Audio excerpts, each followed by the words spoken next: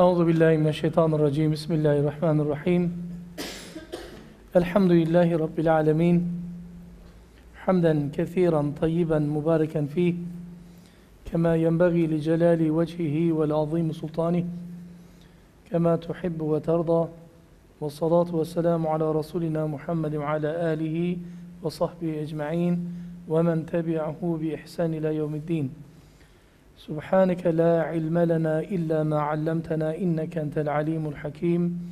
سبحانك لا فهم لنا إلا ما فهمتنا إنك أنت الجواد الكريم.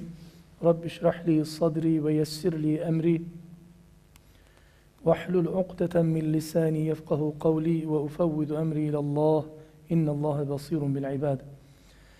اللهم صل صلاة كاملة وسلم سلاما تاما على سيدنا محمد الذي تنحل به العقد وتنفرج به الكرب وتقضى به الحوائج وتنال به الرغائب وحسن الخواتم ويستسقى الغمام بوجهه الكريم وعلى آله وصحبه في كل لمحة ونفس بعدد كل معلوم لك. اللهم إنا نسألك الهدى والتقى والعفاف والغنى. اللهم إنا نسألك علما نافعا وقلبا خاشعا ولسانا ذاكرا وشاكرا وتوبة نصوحا. اللهم إنا نعوذ بك من علم لا ينفع وقلب لا يخشع ودعاء لا يسمع وعمل لا يرفع ونفس لا تشبع. رب يسر ولا تعسر، رب تمم بالخير، رب زدني علما وفهما وألحقنا بالصالحين. لا حول ولا قوة إلا بالله العلي العظيم. لا حول ولا قوة إلا بالله العلي العظيم. لا حول ولا قوة إلا بالله العلي العظيم. أما بعد. السلام عليكم ورحمة الله وبركاته. My respected brothers and very respected sisters, and all of our brothers and sisters watching us over the internet live, welcome to our Tuesday evening class at the Coburg Islamic Center, Melbourne, Australia. May Allah subhanahu wa ta'ala make our learning a beneficial one. May Allah subhanahu wa ta'ala allow the words to enter into our hearts. May Allah subhanahu wa ta'ala turn the words into amalan salihah. May Allah subhanahu wa ta'ala accept us, make us of the mukhlasoon, inshaAllah. We are going through Munabbihaat al-Munabbihaat Alaa al-Isti li-yawmi al-Ma'ad lin-Nushi wal-Widadi by the great Imam Haafiz Ibn Hajar al-Asqalaani, a booklet attributed to him which consists of nasiha, advices for those wayfarers who are seeking the pleasure of Allah subhanahu wa ta'ala in this world and hereafter, who wants to understand the spirituality, the deep aspects of the deen. He collected this little booklet into counsels and grouped them in the numbers. Counsels in 2s and 3s and 4s and 5s and until 10s. And we have been going through this book for some time now. And we are actually the first page of counsels in 6s. So usually the way the book will be organized is starts with some hadith of Prophet sallallahu alaihi wasallam, attributed to Nabi sallallahu alaihi wasallam, and some of the companions, then some of the sulaha al-salihin, the next generation, and the ulama, the time before Ibn Hajar al-Asqalaani rahmahullah, who were famous in the Muslim world at that time. Rasulullah sallallahu alaihi wasallam in the hadith says to us, "Taz alaykum bi mujalasati al-ulama wa istima'i kalam al-hukama."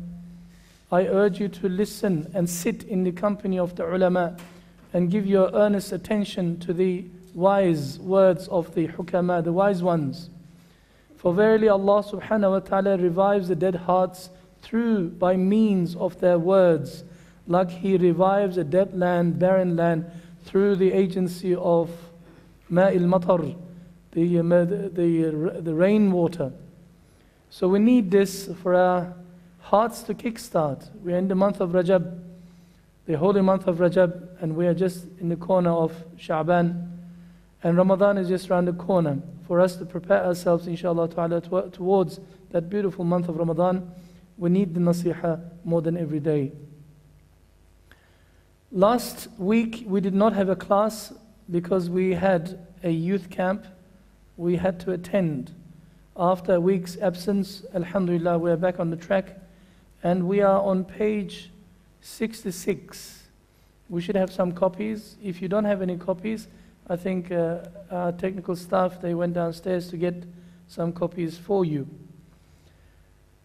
We went through the first hadith last time in our last lesson, where, just for quick revision, where Rasulullah sallallahu alaihi wasallam said to us, قال النبي صلى الله عليه وسلم ستة أشياء هن غريبة في ستة مواضع المسجد غريب فيما بين قوم لا يصلون فيه والمصحف غريب في المنزل قوم لا يقرؤون فيه والقرآن غريب في جوف الفاسق والمرأة المسلمة الصالحة غريبة في يد رجل ظالم سيء الخلق والرجل المسلم الصالح غريب في يد امرأة ودية سيئة الخلق العالم غريب بين قوم لا يستمعون إليه ثم قال النبي صلى الله عليه وسلم إن الله تعالى لا ينظر إليهم يوم القيامة نظر الرحمة حفظنا الله وإياكم صدق رسول الله فيما قال أو كما قال. Rasulullah sallallahu alaihi wasallam said, 6 things are strangers, absolute strangers, in or among 6 situations. A masjid, a mosque, is a stranger among people, Muslims, who do not attend to that masjid, who do not go and pray in it. It's a gharib, stranger. The Quran is a stranger in a home, in a household, where it is just kept on the shelves and not read. Third, the memorized Quran is a stranger in the heart of a fasiq, non-practicing Muslim. Allah gave him the blessing of memorizing the whole Quran when he was young, but he has forgotten. He does not practice, he does not follow. This Quran is a prisoner, stranger in the heart of that sinful Muslim. Then Rasulullah sallallahu alaihi wasallam says, a righteous Muslim woman is a stranger in the hands of an oppressive husband, of an absolute rotten character, bad akhlaq. Similarly, Rasulullah sallallahu alaihi wasallam says, a pious, muttaqi Muslim man is a stranger in the hands of an evil wife of bad character. Then finally, Rasulullah sallallahu alaihi wasallam says, number 6, an alim, Islamic scholar, is a stranger amongst a group of people who do not listen to them or listen to him. An alim is a stranger amongst a group of people who do not listen to him. This includes his own family, in a different hadith, his own family or his closest friends who do not understand him, who do not listen to him, because familiarity breeds contempt. Then Rasulullah sallallahu alaihi wasallam said, verily, indeed, Allah subhanahu wa ta'ala will not look at them, these 6 groups of people, on the day of judgment in a merciful manner. What you need on the day of judgment more than everything else is the mercy of Allah subhanahu wa ta'ala. Nobody enters into Jannah because of their good deeds. Get into your heads. everybody enters into Jannah because of the rahmah of Allah subhanahu wa ta'ala. We will never and ever and ever and ever be able to pay back what Allah subhanahu wa ta'ala gives us as in terms of ni'mah. We would never. Everybody enters into Jannah because of the mercy, rahmah, blessing of Allah subhanahu wa ta'ala. On the Day of Judgment, Allah subhanahu wa ta'ala is going to forgive beyond our understanding. So much so, the hadith tells us, even shaitan alayhi la'na will have a hope. He says, me too, me too, me too. Can I also be included amongst the blanket, this rahmah of Allah subhanahu wa ta'ala that He gives? He will not be forgiven, of course. Actually, there are quite a few hadith of Prophet sallallahu alaihi wasallam which gives certain groups, examples of certain groups who shall never, never enter Jannah, never see the rahmah of Allah subhanahu wa ta'ala. They will go to Jahannam first if they are Muslims, then maybe attended to Jannah afterwards. For example, he says, Nammam. Rasulullah sallallahu alaihi wasallam says, Jannah's fragrance could be smelled. The scent of Jannah could be smelled from 500 years distance. Everybody can smell, except 4 groups of people, he says in one hadith, for example. Allah subhanahu wa ta'ala on the Day of Judgment will not look at them with Nadharul Rahmah, with the merciful look. Who are they?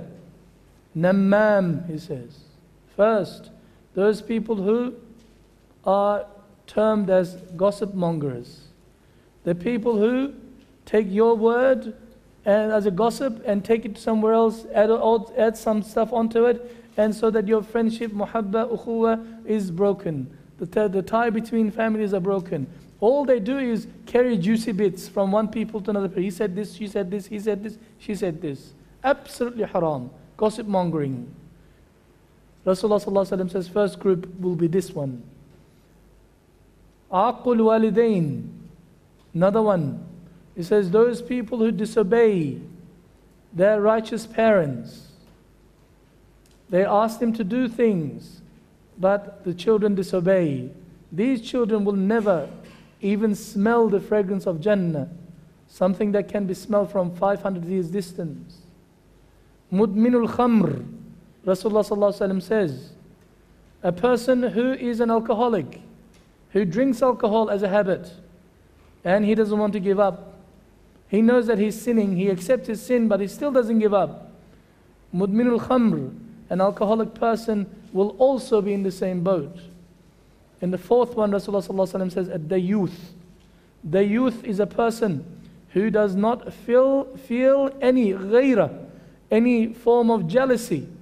If somebody looks at his wife, his daughters, with an ill intention, definitely lustful eyes, and he just closes his eyes and he thinks that it's okay, my wife and daughters are attractive and they are looking at them. This person is a person called a youth, which is absolutely haram to be. On the Day of Judgment, Allah subhanahu wa ta'ala will not look at them with nadharul rahmah. There are quite a few hadith as such.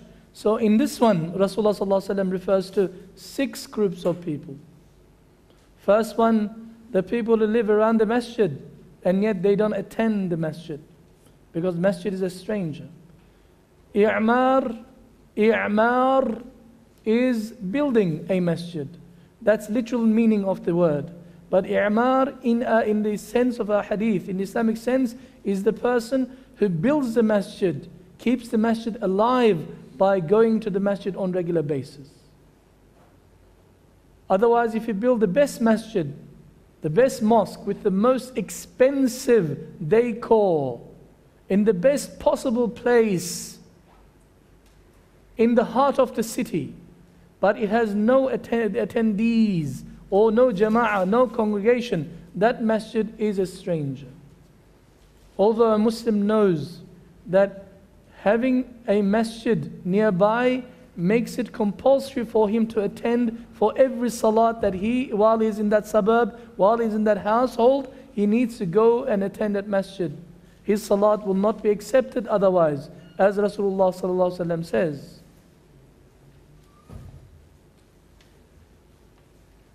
A person who fails to attend Fajr as well as Isha, these are the most convenient times for most people to attend the masjid because they need to. During the day they might be working somewhere else. Rasulullah sallallahu alaihi wasallam says these two salats are the most difficult salats for the munafiqeen, hypocrites. Since we don't have any hypocrites in this day and age, because nobody's afraid anymore of not being a Muslim. Not being a Muslim.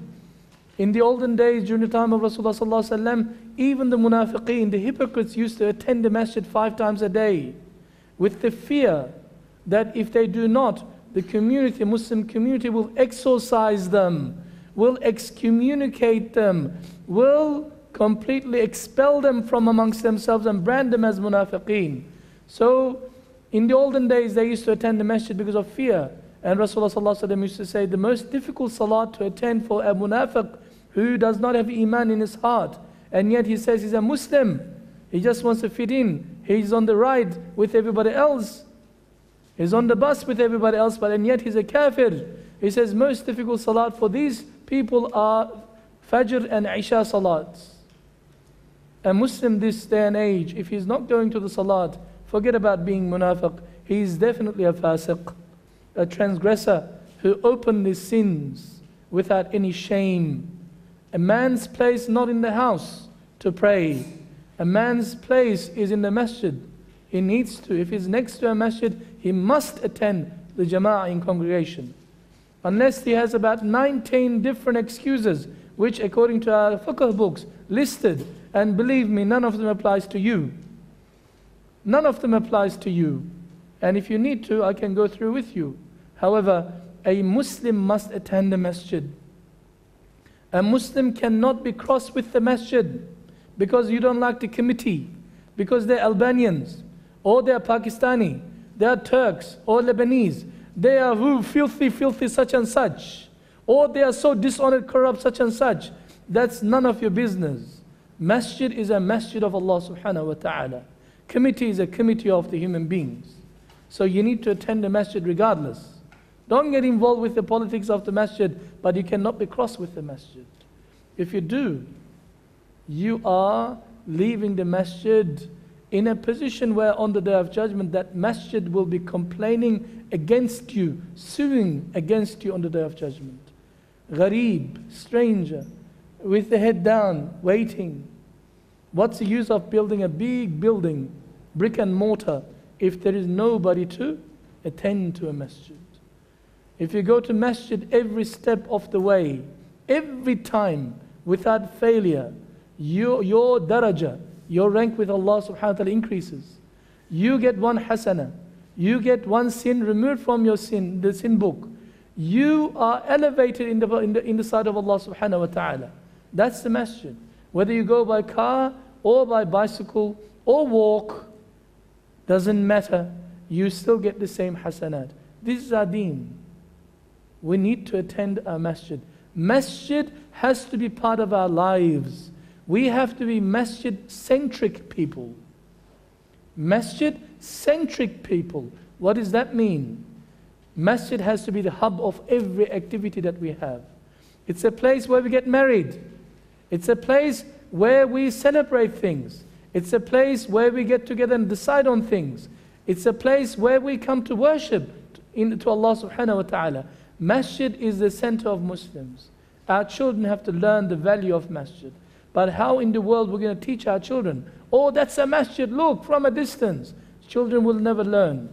They need to come and attend the masjid with you for Fajr, for Isha, for Dhuhr and Asr, during the weekends, Maghrib, to the best of your ability. But masjid has to be part and parcel of a Muslim's life. Whatever activity that you're doing, it has to emanate from the masjid. You're like a compass that you draw circles with. The constant leg of the compass has to be the masjid. All the other activities has to be from the masjid. You cannot have Islam, you cannot have da'wah, you cannot have jama'ah if you're not based in a masjid. It has to be masjid. Rasulullah sallallahu alaihi wasallam's life was the masjid. His state, Islamic state, was from the masjid. His armies were organized from the masjid. Marriages were done in the masjid. Janazah was done in the masjid. Masjid is such an important part of a Muslim's life. I can tell you it is more important than your own homes, where you go and sleep and try to relax at home. In the sight of a true Muslim, masjid is very central. And in the life of a true Muslim, masjid is the happiest being, inanimate being in the world. Allah subhanahu wa ta'ala, Rasulullah sallallahu alayhi wa sallam says, the places Allah subhanahu wa ta'ala loves most are the masajid. And Allah subhanahu wa ta'ala hates those aswaq, the souk, the marketplaces, where lots of lying, lots of cheating, lots of taking oaths are taking place. People are too busy with dunya and they forget about the masajid. Masajid is our heart. Masajid is our home. We need to give due rights to the masjid. We need to learn the adab of masjid. We need to learn how to enter into masjid, how to come out of the masjid, how to conduct ourselves within the masjid. Masjid is the holiest place on every part of the world. We need to understand this. Otherwise, these masajid will be complaining against us on the Day of Judgment. Hafidhan Allah wa iyyakum. Allah subhanahu wa ta'ala will not look at with nadar al-rahmah, merciful look, as Rasulullah sallallahu alaihi wasallam says. Quran is exactly the same thing.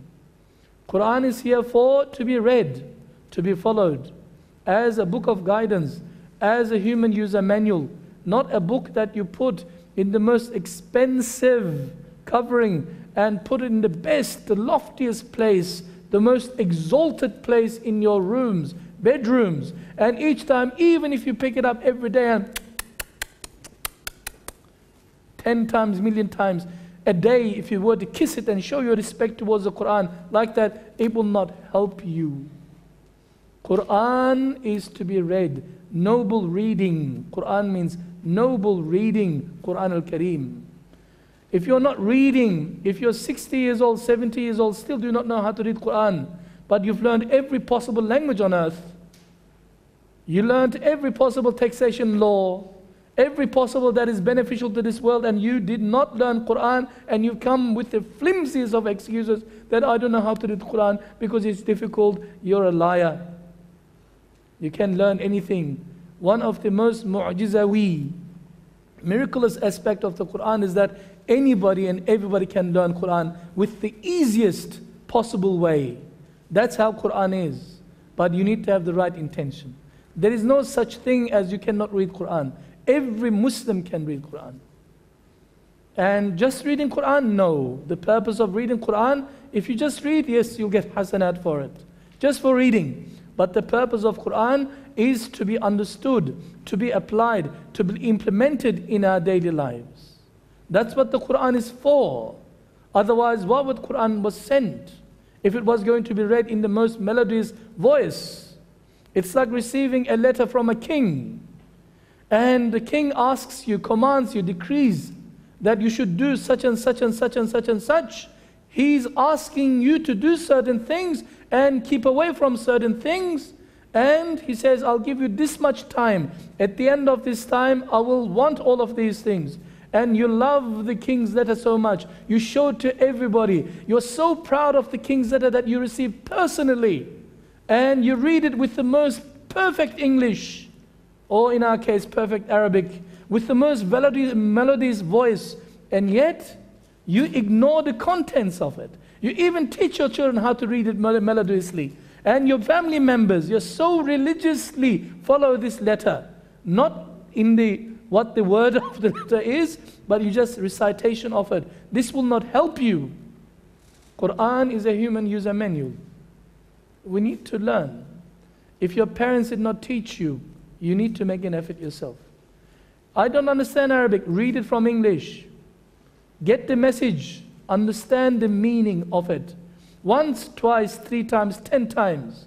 Once you read the ma'ani, once you read the translation of it, then you can go to basic tafsir books. There are so many of them. If you don't know, just come to me. I'll direct you, point you. I'll give you proper references, inshallah. You will learn. But you need to learn this. This is your book. Otherwise, Quran will be just a book of ceremony, like the Bible is, or like the other Torah is, or the previous books of Allah subhanahu wa ta'ala. Quran is never a book of ceremony. We don't read Quran just in our weddings, in our engagement parties, in our kitb al-kitabs, in our gatherings of what you call annual general meetings. Quran is not for this purpose. Quran is to be followed as a guidance. Quran is something that is very important to us. Otherwise, Quran is a stranger in the community where it is not read, or read for the wrong purpose, or just read in a passion, in a parrot fashion, and just read and read and read without being understood. Quran is a stranger. In the same household, Quran is a stranger. A Quran in the heart of a munafiq, in the heart of a fasiq person who learned when he was young, but did not practice, does not follow those teachings of the Quran, is indeed a stranger, a ghareeb. Allah will not look at this person with that favorable mercy of rahmah, or the eyes of rahmah. Righteous men and righteous woman and righteous Muslim and Muslimah, both cases, whose akhlaq is so bad, who is a fasiq, either man or woman, is the biggest person. Rasulullah sallallahu alaihi wasallam says, he who gives his pure daughter to somebody who is rich and powerful and yet fasiq, no religion, he has betrayed the trust that Allah subhanahu wa ta'ala given that person. Betrayed the trust of that woman, that nisa, that girls that Allah subhanahu wa ta'ala gave him as an amanah to look after and settle them with righteous people. Or vice versa, for that matter. Because, oh, she's my cousin, third removed. Because she's gorgeous. Oh, we love each other. Get lost. People do not live with love, what you call fresh and love, the love and fresh air. You need to live with the deen of Allah subhanahu wa ta'ala. When all said and done, once the beauty is gone, once the lust is gone, what remains is the akhlaq, what remains is the Islamic personality, what remains is the deen with the person. That's why Rasulullah sallallahu alaihi wasallam says, when you give your daughters, make sure that person has the highest degree of akhlaq. He has taqwa of Allah subhanahu wa ta'ala. Because he will treat your daughter with utmost respect because he fears Allah subhanahu wa ta'ala. If he does not, because his akhlaq is bad, he does not fear Allah subhanahu wa ta'ala, his attitude, his akhlaq is rotten, his character is spoiled, that person will make this dunya, which is already a sijn to a salih Muslim, a salih Muslimah, this will become even worse. So we need to be careful. So such persons in the wrong hands, wrong compatibility ratio, wrong marriages can sometimes be prison for life. May Allah subhanahu wa ta'ala allow us to make the right choices, inshallah, for ourselves and for our daughters and sons and our siblings, inshallah ta'ala. And finally, an alim, an Islamic scholar, is a stranger amongst a group of people who do not listen to him. An alim, a person who studies for years. He studies for the sake of Allah subhanahu wa ta'ala. An alim, a scholar, is useless if he cannot teach this knowledge, if he cannot pass this knowledge on to people who would take it from him.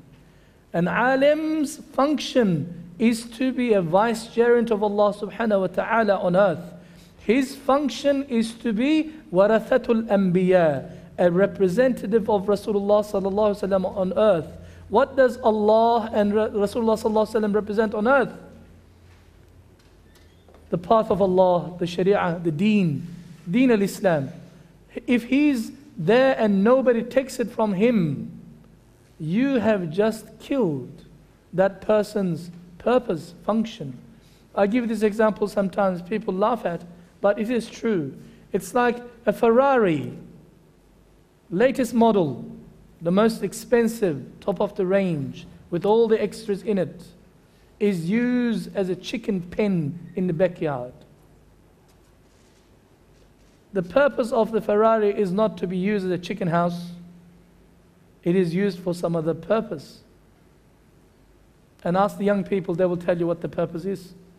Sure, they know the value of Ferrari. They say, it's wrong, man. What are you doing, man? This is no good, man. What are you doing? An old man is driving a Ferrari? No good. What does he know? Because he's doing 40 on a highway. Because he's driving a Ferrari, it doesn't mean that it's anything. Even then, you cannot, we find it wrong. An alim, his function is to change the community.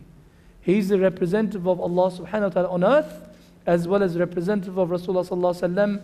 His office, he's there to change and save your akhirah. He's there to share Quran, teach Quran to you. Teach the haqq and truth, khair to you.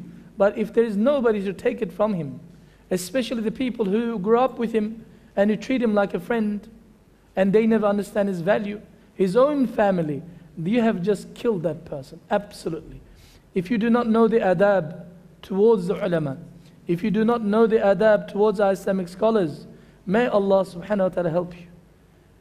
Especially you begin to make jokes with him and you talk behind his back, which is poison, Rasulullah sallallahu alaihi wasallam says, will kill you. When you begin to talk about the ulama, you are playing with fire. You talk behind his back, you make his ghibah, you talk about his shortcomings, personal shortcomings to other people, and you make this a gossip the subject. May Allah subhanahu wa ta'ala help you. Ulama are human beings, but they are the ones by which Allah subhanahu wa ta'ala preserves this deen of Allah subhanahu wa ta'ala. If the ulama do not exist, which is one of the signs of Qiyamah, Rasulullah sallallahu alaihi wasallam says, the sa'ah, the day of judgment will not occur until ilm is completely removed from the people. They said, how ya Rasulullah? Allah will snatch the ilm knowledge from the hearts of the people? He says, no. Allah subhanahu wa ta'ala one by one will take the lives of the ulama, Islamic scholars, and there will not be anybody to replace them. And they will go then, the people will go and ask their politicians or leaders for fatwa about the fard, about what to do, what is haram and what is halal. And those politicians will give fatwa according to their whims and wishes. Then they themselves, the ones who give fatwa, will go to Jahannam, and those people who follow them will also end up in Jahannam. One alim, Rasulullah sallallahu alaihi wasallam says, as an adversary, as an enemy to shaitan, he is more formidable than 1,000 abidin, devout worshippers. The function of an alim is to speak. The function of an alim is to teach. Function of an alim is to show the path to Allah subhanahu wa ta'ala. If that function is taken away from him, then that ummah is doomed. The reason why we are in this rot as a community, as an ummah, because we have lost our ulama. We have lost the prestige once our ulama had over this ummah, where we were the highest, at the height of our civilization. The ulama, that prestige is gone. And our ulama are few and far in between, very seldom found. And even if we recognize them, we fall short in our behavior towards them, or in our respect towards them. We do not sit with them, we do not learn from them, and we do not take heed from the things they teach us. Hafidhan Allahu ayyakum. One of the signs of Qiyamah. So an alim, scholar, amongst people who do not listen is a stranger. On the day of judgment, Allah subhanahu wa ta'ala is going to not look at Muslims in that such manner. During the last period of the Ottoman Empire, when Dajjal, Ataturk, when he declared republic and closed all the madaris, Islamic education was forbidden. Islamic education of any kind was forbidden. All the tekkas and zawiyas were shut down.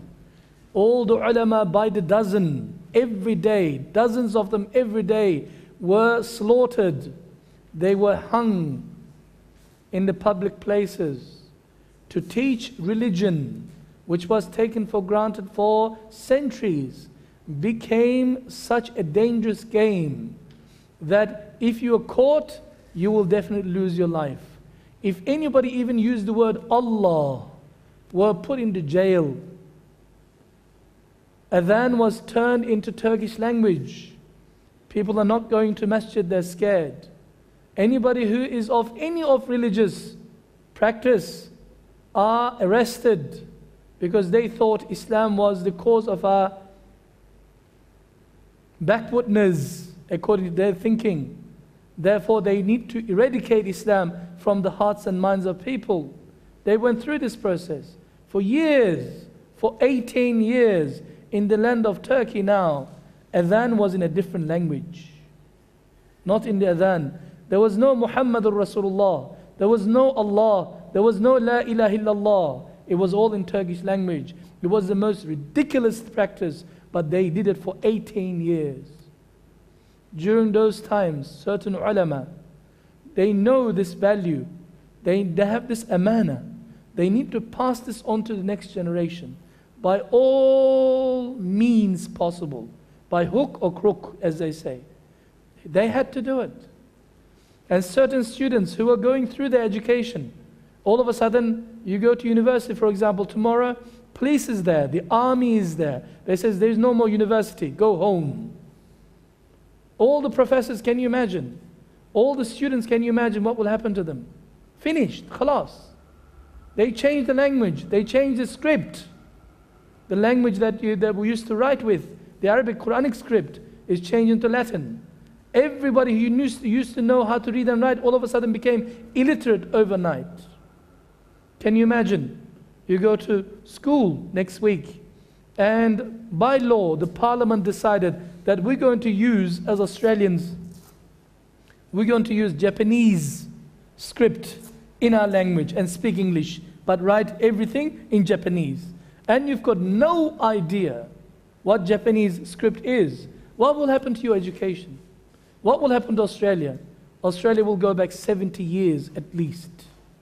3 generations minimum before you can actually begin to come up with something again. All our books will be absolutely useless. One particular person I met personally, he says, a very elderly person, he was crying at the same time. He says, during those years, my brother, he says, during those years, I worked in a public bath, the biggest Turkish bath in Istanbul at that time, where thousands of people used to come every morning to take shower, because it's a big city. He says, for 5 to 8 years, we did not burn anything. It was a 24-hour furnace. 24 hours, he says, we used to burn handwritten Islamic books as fuel to fire those big urns, big hot water tanks. Islamic books, handwritten from libraries upon libraries upon libraries. It was all Islamic books, fiqh books, hadith books, Quran, all into the fire to be burned. This was the butchery. This was the dhulm, oppression of that time. Can you imagine teaching Islam to anybody? So one particular sheikh says, my teacher, I was in my 3rd year, 4th year of my Islamic studies. I've got another 4 years to go maybe. He says, I don't know what to do. And we went to the madrasa the following day. Police was there. He says, you can't study anymore. Go home. We went home. What do I do?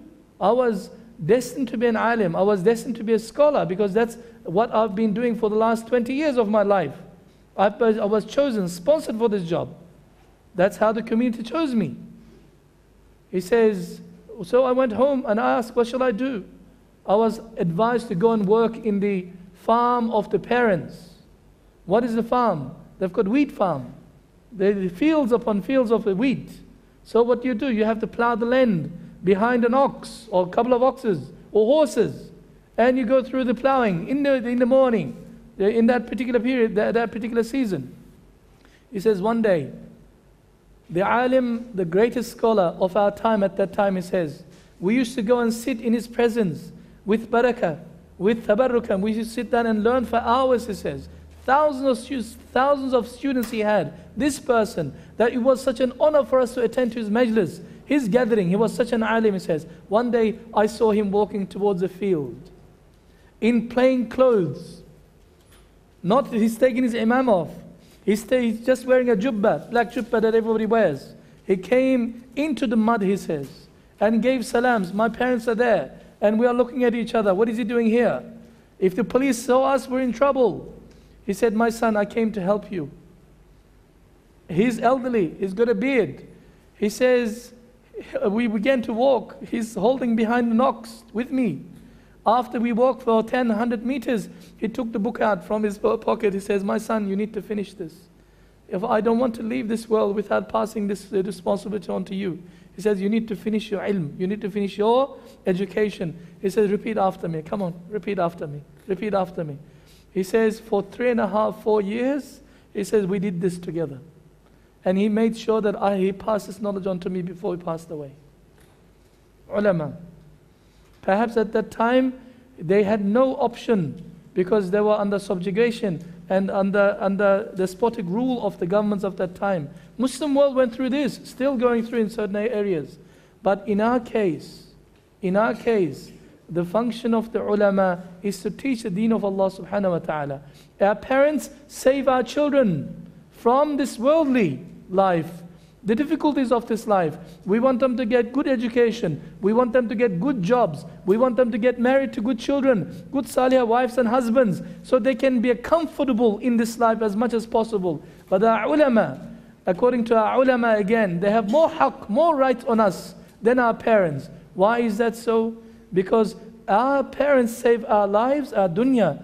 Our ulama al-haqq, the true representatives of Rasulullah sallallahu alaihi wasallam, they save our akhirah. They save us from eternal condemnation into Jahannam. They save our imans. We can never pay back what is due to our ulama, the people who teach our deen. So you need to be extremely careful in terms of your duties towards the ulama. May Allah subhanahu wa ta'ala inshallah allow us to have that adab towards our ulama and know the ni'mah.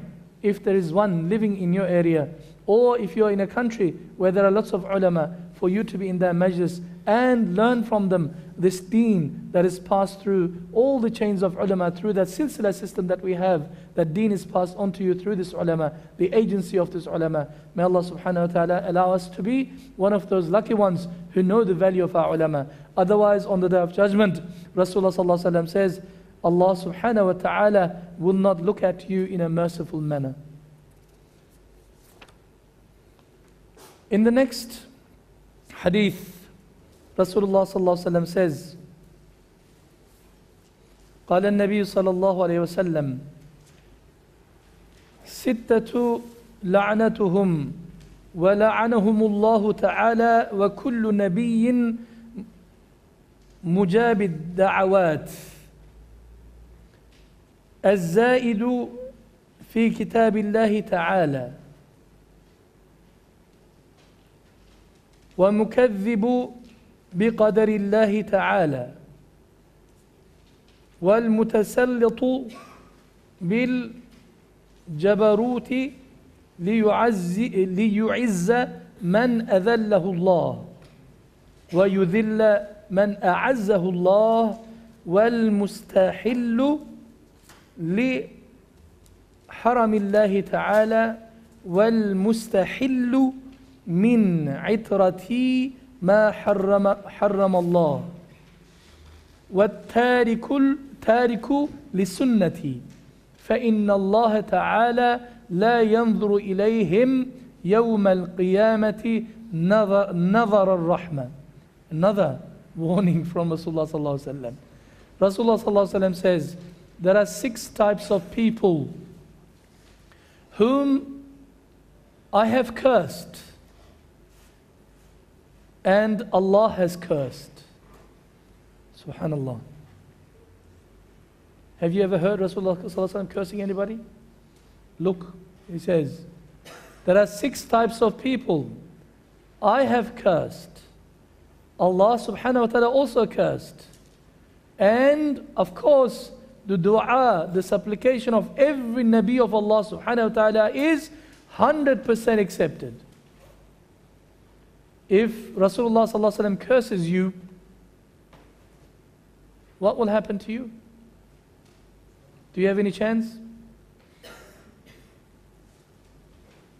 Man ifta bighayri ilmin, Rasulullah sallallahu alaihi wasallam says, he who gives fatwa without knowledge. Knowledge is قال Allah, قال Rasulullah sallallahu alaihi wasallam. فقط. May Allah's and the malaika's curse be upon that person.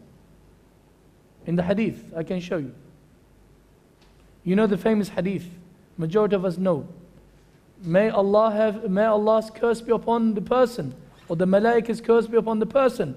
Women who pluck their eyebrows, who file their teeth, who put tattoos, not women only, put tattoos on their bodies. Or if they are men, try to look like women, and the ones who are women try to look like men. Some words Rasulullah sallallahu alaihi wasallam uses, curse again, to change what Allah subhanahu wa ta'ala created. Here, this is not part of the ones I just said, but this is a new group altogether. 6 of them. May Allah's and Rasul's curse be upon such person. Definitely the curse of Allah subhanahu wa ta'ala and His Nabi Muhammad Mustafa sallallahu alaihi wasallam will be 100% accepted. Who are these? Rasulullah sallallahu alaihi wasallam said, he who adds anything to the book of Allah subhanahu wa ta'ala. What does that mean, bro? Every Muslim knows that we can never take anything from the book of Allah, and you cannot add anything onto Allah subhanahu wa ta'ala's book. You bet. You haven't been reading internet? You haven't heard of progressive Muslims? You haven't heard any academic modern Muslims who want to be reinterpreted? The Quran has to be reinterpreted. There is no such thing as ayah which says that you must cover. It's all the concoction of the ulama. Allah doesn't say so. We don't need any interpretation of men to tell us what Quran is. There is no such thing as hadith. Hadith is just a concocted sayings of people, generation after generation. Only the Quran and the literal words of Quran. And it must be rewritten in the language that people understand according to the Western standards of thinking. I've heard this many times. I still do. What are these people doing? Change the laws of jihad. Excuse me? Change the laws of drinking.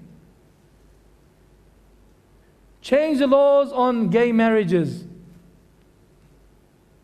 Change the laws on, you name it. Because they are all outdated. We need a modern interpretation of the Quran. What are these people doing? Adding things or taking things out of the book of Allah subhanahu wa ta'ala. Man qala bil Qur'ani bighayri ilmin falyatabawwa maq'adahu minan nar. Rasulullah sallallahu alaihi wasallam says, he who speaks on the Quran without knowledge, let him prepare his eternal abode, eternal address, eternal home in the fire of Jahannam. Rasulullah sallallahu alaihi wasallam says. Who are you to interpret the Quran for me? You don't even know anything about Quran. You can't even read the Quran. Or female imama, a lady in US, in Canada, read Salat al-Jum'ah. She was the imam, and many modernist Muslims, about 12 of them, prayed behind her, and it was the best Jum'ah. Sure, go ahead. Go ahead. Make my day. Yeah, sure. Does that change the book of Allah subhanahu wa ta'ala? Definitely not. You mean all of a sudden you are the most wisest Muslim, most intelligent Muslim discovered? This particular ayah, actually there are several ayahs in the Quran about the hijab, covering of the women, and the Muslims for the last 1400 years, including Salafus Salihin, including the companions, including Rasulullah sallallahu alaihi wasallam's own wives, and aunts and uncles, the families, They were all wrong and you are right. Okay, I can understand how angry you're getting, upset you're getting. The other day I was invited to a particular place, a mahfil, a gathering of some traditional Muslims. There was one rich man, I'm not going to mention who he is, but he's very well known in our community. He is sitting, they gave him the best seat in the house. The only reason is that because he's loaded with cash. Nothing else. Worthless in the sight of Allah subhanahu wa ta'ala. Why am I saying this? I never say this about anybody. For some reason the topic turned into discussion of zakat.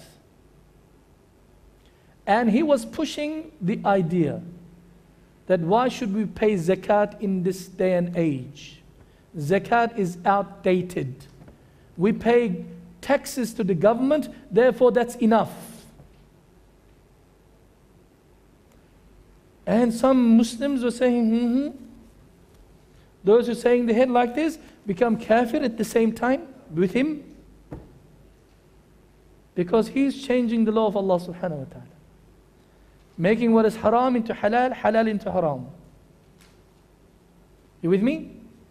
Anybody who adds or takes away from any of the laws of Allah subhanahu wa ta'ala, adds on to the book of Allah or takes it away from, through the process of making halal into haram or haram into halal, this is kufr.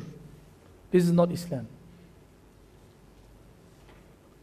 Although I am risking my life for this one, I'm going to tell you. I'm on a very high at the moment. In Medina al-Munawwara, all right, I won't mention the names of the Qurra.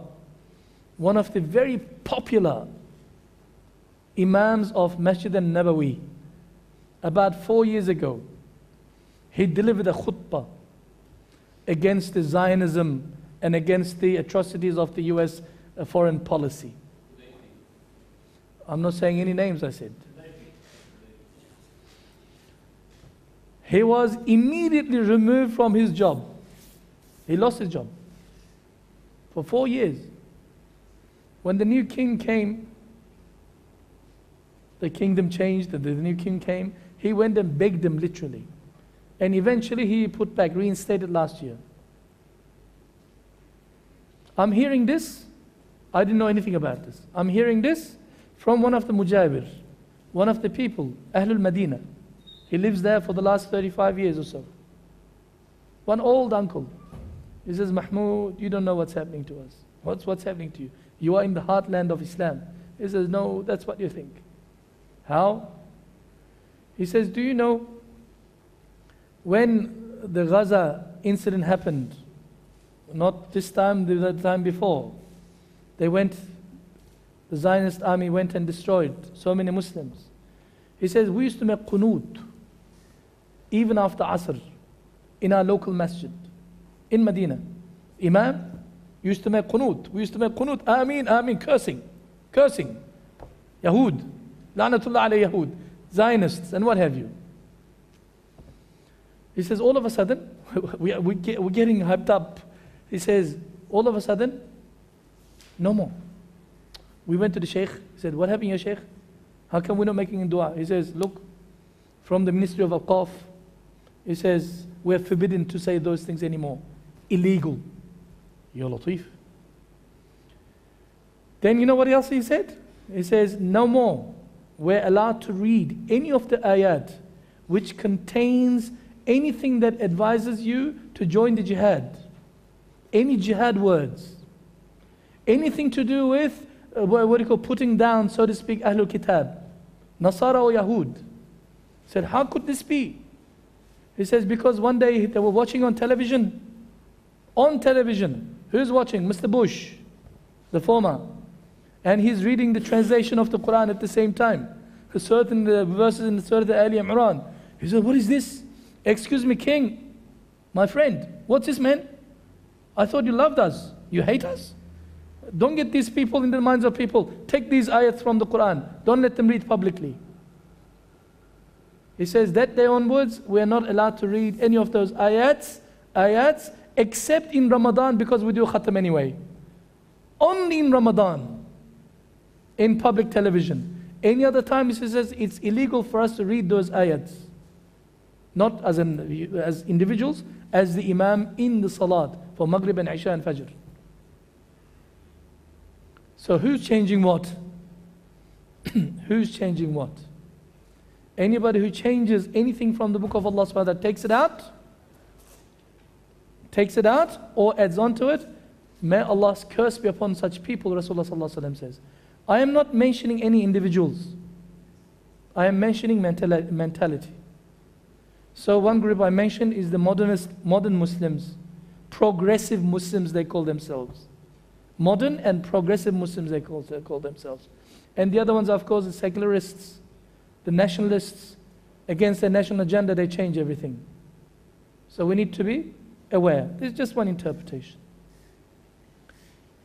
A Muslim who denies even a letter from the Quran, a word from the Quran, is not a Muslim. That's our aqidah. Quran is absolutely perfect, intact. You cannot take one word, one letter out of the Quran. It is all in there. You have to accept it as a whole, without questioning. It is from Rabbil Alameen. If you take it, even if you take, I believe in all the surahs except this particular ayah, because your puny little mind doesn't understand it, you have a problem, yes, we can fix that problem for you.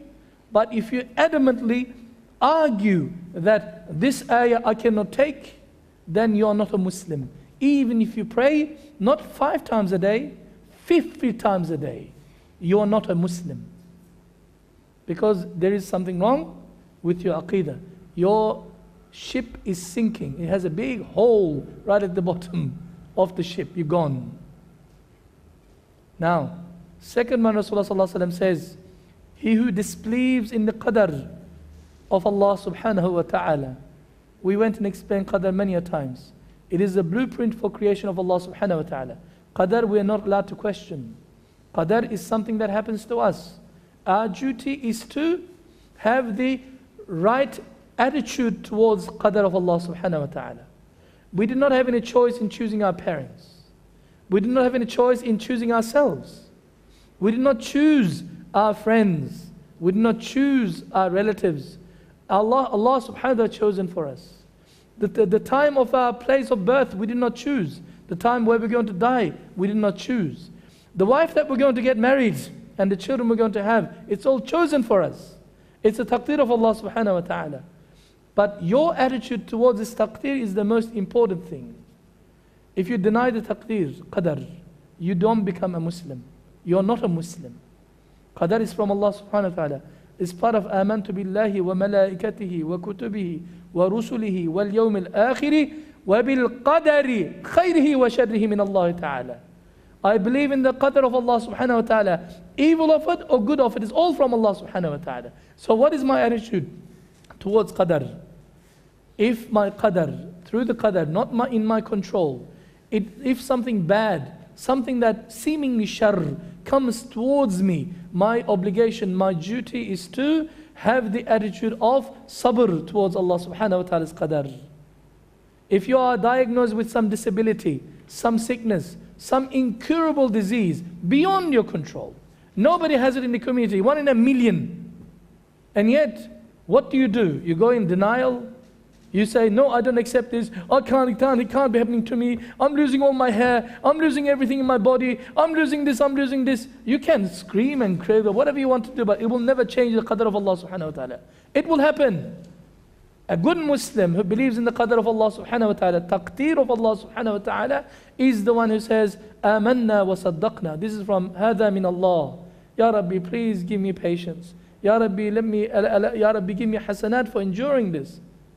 If it's something ni'mah, all of a sudden, your luck, there is no such thing as luck, changes, and you came into such a ni'mah beyond your dreams. You have your dream, everything. Then your duty is again part of the qadr of Allah subhanahu wa ta'ala. Khayrihi wa sharrihi, khayr. then your duty is to make shukr towards Allah subhanahu wa ta'ala. This is the attitude of a Muslim. We don't have anything else. Anything else outside this will take you in the danger zone. What is the danger zone? If you do not accept qadar of Allah subhanahu wa ta'ala, you'll be complaining about Allah subhanahu wa ta'ala's qadar. Then therefore you're endangering your iman, your yaqeen in Allah subhanahu wa ta'ala. And if you do not make shukr to what Allah subhanahu wa ta'ala gives you through qadar, you also fall short towards Allah subhanahu wa ta'ala in terms of your adab, in terms of your ibadah towards Him, because you don't recognize the ni'mah that is coming from you, from Allah subhanahu wa ta'ala. As simple as this. Qadar. But if you turn around and change, why does this happen to me? I never forget the day, I still, each time I remember, I get my hairs stand on the skin. I get the shivers. One particular sister, MashaAllah, wife of a doctor. One of the little girls, one of her daughters, Halima. You don't know them, so I mentioned the name, forget about it, nobody knows. Fictitious name, Halima. She did something wrong, the child. A child of 5 years old will do lots of wrong things because that's what is expected of them. You know what she was saying to the child? What did I deserve to get this from Allah subhanahu wa ta'ala? What did I do to deserve you? I mean, what did I do to deserve you as a punishment from Allah subhanahu wa ta'ala? Child is a ni'mah. Child is one of the greatest ni'mah of Allah subhanahu wa ta'ala. Many people go to so much length if they can't have children. The other day I met one sister, I still remember. Ya Allah, they came for counseling. Ya Allah, she went for IVF program 9 times. 9 times, which is above the legal limit. Because they can afford it, they paid. She can't have any children, she's dying to have children. And this one says, what did I deserve you? Why did Allah subhanahu wa ta'ala give me you to the child? What is she doing? Oh Allah, you are wrong in your qadar, in your planning, in your taqdeer. You made a mistake by giving this child to me. That's what she's saying. That's why my hair stood on end on the back of me, or my skin. I can still feel it. I said, Ya Rabbi, something's going to happen now. Because Allah subhanahu wa ta'ala is going to punish us. Because she is blaspheming Allah subhanahu wa ta'ala. We do not say such things. Everything is a blessing. Sometimes blessing in disguise. Sometimes such a khair that it looks like shar. Allah subhanahu wa ta'ala says in the Quran, there are certain things that you perceive to be bad for you, in fact it is good for you. And sometimes you think that you want it so much, it's so good for you. Think in essence, in fact, it is actually bad for you. Bad for you. So we don't know what is khair for us, what is shar for us.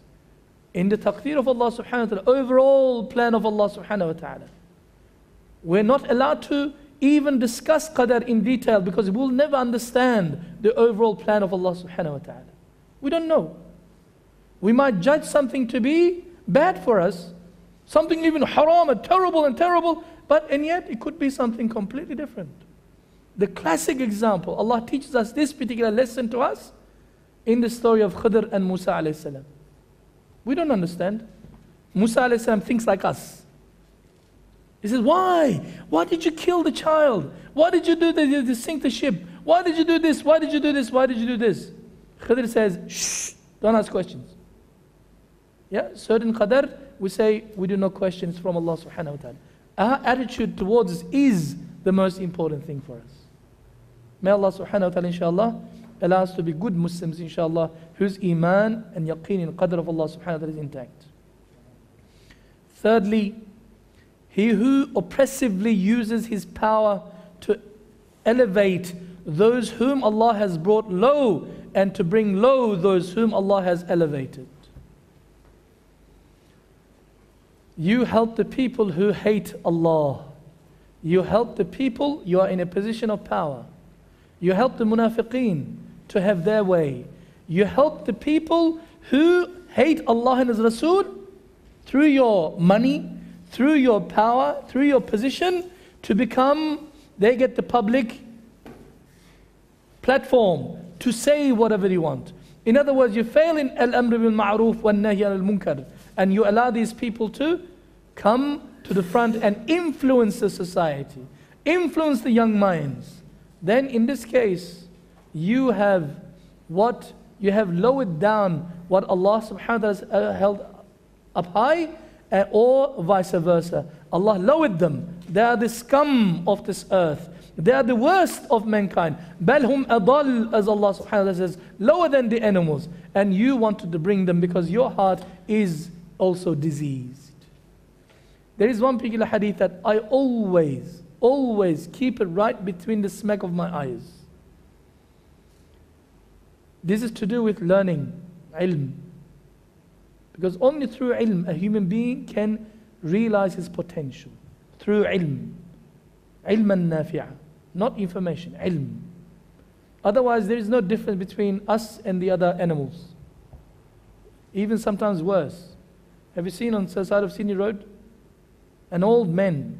Probably he was a manager of certain big company with a brown bag, a bottle in his hand. He says, he's going like this. He lost everything. You never see a pig doing that. Or a donkey doing that. That's what happens when you lose the path. When you lose the path. Rasulullah sallallahu alaihi wasallam says, this dunya is cursed. Everything is cursed. It has no value in the sight of Allah subhanahu wa ta'ala. Except 4 groups of people. Don't be of the 5th one, he says, immediately. Don't be of the 5th one, because you shall be destroyed with the dunya. How? What are these 4 things? He says, be an alim, scholar. In the sight of Allah, that's the highest. We cannot be Nabi of Allah subhanahu wa ta'ala, impossible, because Anbiya is chosen by Allah subhanahu wa ta'ala. But ulama, you can work. Everybody has a potential. Every man and woman. طلب العلم فريضة على كل مسلم ومسلمة, Rasulullah sallallahu alaihi wasallam says. Seeking of the Islamic knowledge is fard upon every Muslim and Muslimah, male and female Muslims. Not a single discrimination of any kind, regardless of what the West says to you. This is our deen. We have thousands of Islamic scholars who are females, who used to teach, great scholar. This book here, this book, the one that we mentioned, Ibn Hajar Asqalaani, he says, one of my greatest teachers in hadith was a lady, was a woman teacher. So the first group is the ulama, that Allah loves. Second group are the seekers of knowledge, the students. Seekers of knowledge. Inshallah. Allahumma ja'alna minhum ya Rabbil Alamin. You're saved. Third group, he says, those people who facilitate their learning. They pay for expenses. They say they set up the school. They run the school. They can't teach. He says, look, I am a plumber. I have money. Here, I pay for this one. I sponsor this one. I sponsor this one. They use their money.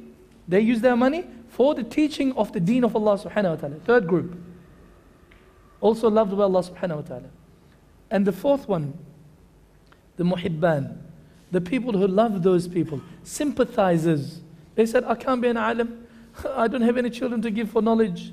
And I don't have any money to spend in the path of Allah subhanahu wa ta'ala like my third brother is doing. But I love all those ulama. I love all those students of knowledge. I love my deen. Rasulullah sallallahu alaihi wasallam says, you're saved. 4 of you. Don't be of the 5th one. Because the 5th one is the enemy for those 4. Because you can't be anything else. You are infested by hubbud dunya, love of this dunya. You can't stand the company of the Islamic scholars or the people who are muttaqi. You fight and you defame them, you disparage them, you constantly speak ill about them behind their backs, and you set up a system to help people to demoralize these people. Okay? So when you have the power, when you do not support these 4 groups of people, that means you are supporting anything other than these 4 groups of people. Therefore, you fall into that particular group of people. He who oppressively uses his power to elevate those whom Allah has brought low and to bring low those whom Allah subhanahu wa ta'ala has elevated. And the next one, the 4th one, who publicly disobeys Allah's commandments. We call this a person a fasiq. He drinks alcohol in the open. He says, I don't care. Everybody knows that what kind of person I am. Regardless. There is a rule in Islam. I'm not asking you to sin. But if you were to sin, you cannot do it publicly. Not in front of others. It's haram to show your sin or to share your sin with anybody. Oh, brother, last night I was so terrible. I went and drank. Why are you telling me? Why are you telling me? Brother, I was in a time of weakness. What? Oh, this is a confession box? There is no such thing. You don't go and talk to the Imam. Yeah, Imam, please, please. What? What have you done? No, there is no such thing. That sin was between you and Allah subhanahu wa ta'ala. Don't tell me anything. It's haram for you to disclose that sin. Because sins are contagious. If they see this strong person falling into haram, what's the chance of this young man not saying, if that man, mashallah, who went to Hajj last year, doing these things, I'm just a little young man, I do the haram stuff, so it's okay, must be okay for me. Being a bad example. Therefore, a person who does haram, don't show it to anybody. It's between, there is a chance that Allah subhanahu wa ta'ala will forgive you. But if you become a bad example in the community, some Muslims, silly Muslims, young people come and talk to me about this one. They say, why should I be ashamed of who I am? I know that I'm bad, so I'm not ashamed of doing it in front of people. Everybody knows. No, this is haram. You can't say this. Okay, you're bad. Okay, keep it to yourself. I don't want to know that you're bad. Keep it to yourself, not in front of people. It says, I don't want to be that. I don't want to have a double standard. In my heart, What do you mean? You're a Muslim. You're a sinful Muslim. But you can't say this. Not allowed to. A person who publicly sins is called a fasiq in Islam. Fasiq. The worst type of Muslim. After this, you're the rock bottom. Believe me. You are holding onto your iman with a thread. The weakest lamp is your iman. Rasulullah sallallahu alaihi wasallam talks about the qulub, different types of hearts.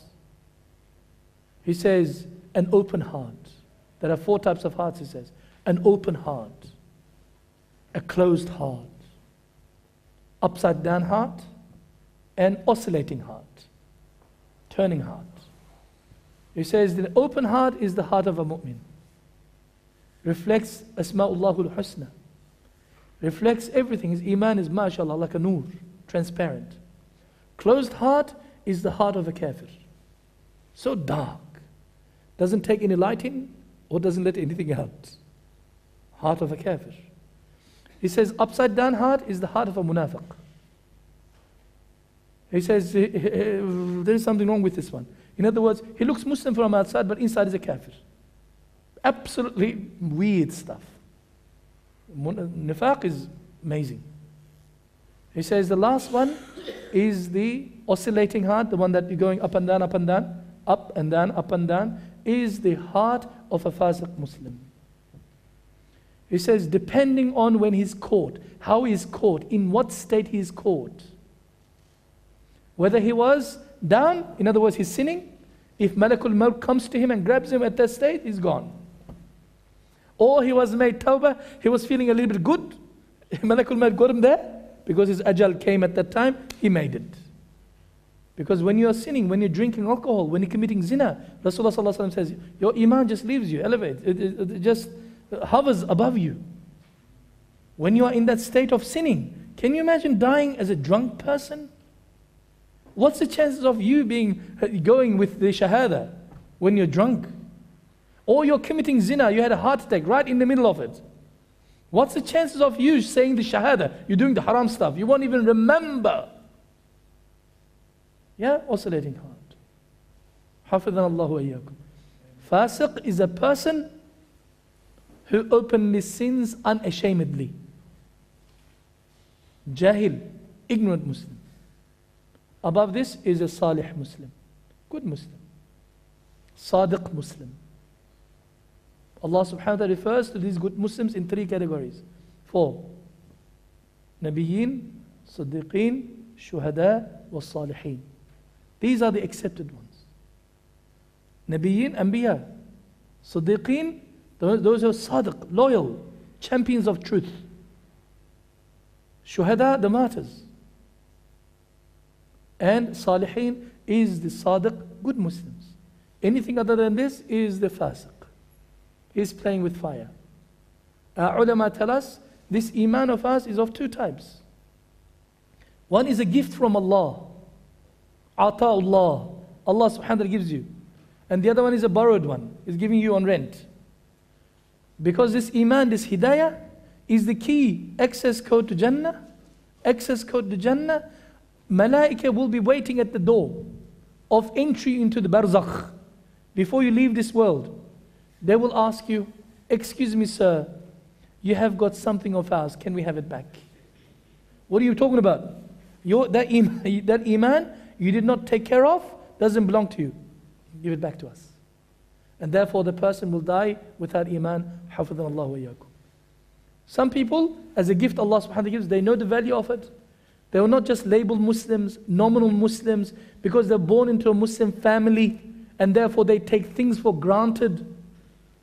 A Muslim who really works on his iman, his ibadah, his ita'ah to Allah subhanahu wa ta'ala, his submission to Allah subhanahu wa ta'ala, knows the value of his iman, and the greatest fear in his life is that loss of that iman.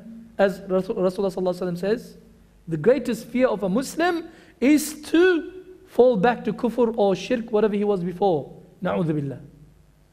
So the other one, like sometimes I give the example, if you have borrowed some DVD or something from some video library or from your local library, after a certain time, when the time of expiry comes, a month or so, they give you a call. Excuse me sir, you've got something of ours, we need it back.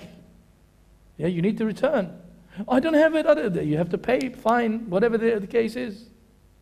Yeah, Blockbusters, video, whatever that place is, they take that thing from you.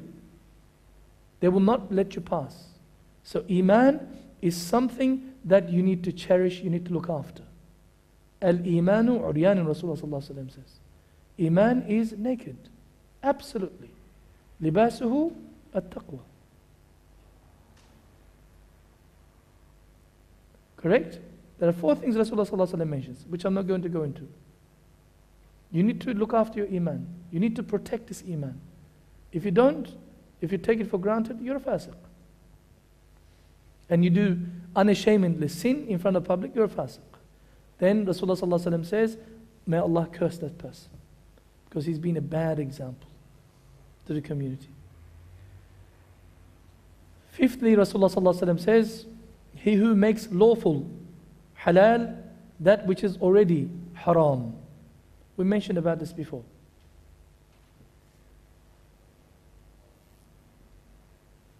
I went and visited one particular lady in the some mental hospital. Used to be in Royal Park. I looked at her, she looks normal. But she she just came a couple of days before, and she doesn't want to see any doctor. She says she wants to see an imam. And because she speaks Turkish, they called me for it. I went. I said, yes, sister. She's not hijabi or anything. Why are you here? She said something to me, I never forget. Says, I come from such and such city, from Turkey. And my family is well-off people. We're socialites, elite. We're modern Muslims. Oh yeah. He says it's a common thing for us to have lots of parties in our house or in our gatherings, and we always drink. Alcohol is part and parcel of our lives, like the Western society. As soon as in the movies you see, as soon as they come inside your house, they say, what are you drinking? What, do you have to drink? Yeah, what do you drink? They give you some haram, another haram. Okay? He says, this is such a common thing amongst us. He says, but I'm beginning to have this particular feelings at the moment that I cannot explain. I said, what feelings? She says, when I was a baby, I had a nanny to look after me. This nanny was a very practicing Muslim from the village, good akhlaq, and she was muhajjaba, and she used to pray 5 times a day, and she used to be a very good person, and I loved her. She taught me one thing when I was a baby. Anything and everything I say, begin with, must start with Bismillah. Bismillah ar-Rahman ar-Rahim, Bismillah ar-Rahman ar-Rahim. I don't even know the meaning of Bismillah ar-Rahman ar-Rahim, she says. But I kept on saying, Bismillah ar-Rahman ar-Rahim, Bismillah ar-Rahman ar-Rahim, Bismillah ar-Rahman. Eating, Bismillah ar-Rahman ar-Rahim. Sleeping, Bismillah ar-Rahman ar-Rahim. Normal Muslim life. Says, then I grew up, I went to school, primary school, high school, and my nanny is gone, of course. Then I became and joined my father's business and everything else. We're having cocktail parties. Then each time now, he says, every now and then, I take alcohol in my hand, just involuntarily, without even realizing. Before I put the drink into my haram, into my mouth, I say, Bismillah ar-Rahman ar-Rahim. Then after that, I begin to get the shakes. I begin to see things, I begin to feel things. Bismillah ar-Rahman ar-Rahim. I said, your problem is a serious problem. She says, what is the problem? Allah subhanahu wa ta'ala has made this khamr, what you're drinking, absolutely haram. When you say Bismillah ar-Rahman ar-Rahim upon something, you're trying to make that haram into halal. Haram into halal. Nobody has the authority to do this. If anybody who deliberately does this, turns haram into halal, or halal into haram for that matter, according to our religion, becomes a kafir, non-believer. For example, something that I give you, not alcohol example, if a person deliberately, knowingly, intentionally prays without wudu, according to 4 madhahib, he becomes a kafir. You feel lazy, oh, I don't want to pray, they're praying Allahu Akbar. You go wudu? My little one used to say, yeah, go wudu. When? Yesterday, last night I took one. Yeah, we laugh, yeah, sure. Because it's a baby, not a problem. But the guy is 18 years old, the guy is 25 years old. Allahu Akbar. You don't have wudu. There is no salat. And you think that you prayed? No. Because Allah made it fard upon a Muslim to make wudu before salat. Tahara before salat is fard. And you change the state. He says, no, don't worry, Allah, it works for me. All right, I changed it into halal. Allahu Akbar. Don't worry, I had a shower yesterday. This is not a joking matter. So when a person who makes lawful, that is which is unlawful, or unlawful which is lawful, falls into this particular category. And finally, Rasulullah sallallahu alaihi wasallam says, he who leaves my sunnah, abandons my sunnah, may Allah's curse be upon that such person. Sunnah, in this regard, sunnah is the interpretation of the Quran, living example of the Quran. Sunnah is the other side of the coin. You cannot separate the Quran from Sunnah. Sunnah, Islam, we say, what is the definition of Islam? Islam in big words, Islam is what is enunciated in the Quran and what is exemplified in the Sunnah of Nabi sallallahu alaihi wasallam. That's what Islam is. They are like La ilaha illallah Muhammadur Rasulullah. You cannot separate them from one another. Rasulullah sallallahu alaihi wasallam says, he who abandons my Sunnah, he is not one of me. He is not one of me. Sunnah, especially mutawatir Sunnah, Sahih Sunnah, absolutely established mu'akkad Sunnah of Rasulullah sallallahu alaihi wasallam. If you abandon this, you're playing with fire. You play with fire, especially will take you into kufr, na'udhu billah, if you belittle the Sunnah of Nabi sallallahu alaihi wasallam. If you mock the Sunnah of Nabi sallallahu alaihi wasallam. What's this man? What's this man on your face? What's this man? What's this? Get rid of it. Why? This is the Sunnah. I know it doesn't look good on me, but I do it for the Sunnah of Rasulullah sallallahu alaihi wasallam. Well, get the vegetation off your face. Looks ugly. Be a clean shaven, pure, clean. What do you think? I'm dirty? I took a shower 5 minutes ago. I comb it. I look after it. It's no good, man. We don't live in the, 100 years ago. We in the modern times, get rid of it, get rid of it. No good, no good. But Rasulullah sallallahu alaihi wasallam had it. Doesn't matter, he was old. They changed it. You just lost your deen. You make fun with hijab, you make fun with any of the shi'arul Islam, any of the symbols of Islam, it amounts to af'al al-kufr or alfaz al-kufr. You need to be extremely careful. You can't make fun of with the sunnah of Nabi sallallahu alaihi wasallam. But there are some mustahabs, which is maybe sunnah, maybe not sunnah. Maybe will not take you outside of Islam. But if it's a mutawatir sunnah, if it's a mu'akkad sunnah, established sunnah, and you deliberately know this and you go against it, then you fall into this danger. Rasulullah sallallahu alaihi wasallam says, you're not one of me. And may Allah's curse and Anbiya, my curse is upon that person, he says. Then after having said this, just to summarize, Rasulullah sallallahu alaihi wasallam says there are 6 types of people whom I have cursed and Allah subhanahu wa ta'ala has cursed. For the dua of every Anbiya, Prophet of Allah is accepted. What are they? First, the one who adds anything or takes away from the book of Allah subhanahu wa ta'ala.